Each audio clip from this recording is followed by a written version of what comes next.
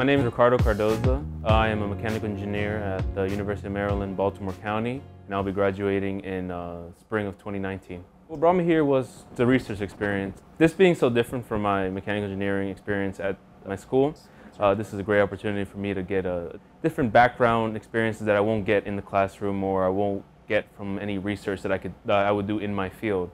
This is something that will make me a more competitive candidate when I try to apply to graduate school. The kind of research that I'm doing right now is I'm working with shape memory polymers, testing out the material properties of it, and adding varying chain extenders that will allow us to see how different formulations of the same polymers can attribute to its characteristics.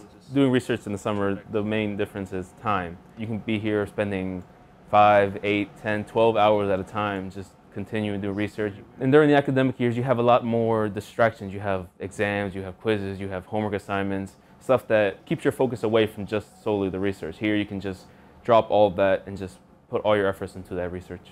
I really love the idea of doing research. And so from this experience, I want to gain more opportunities, more experience so that I can pursue that dream.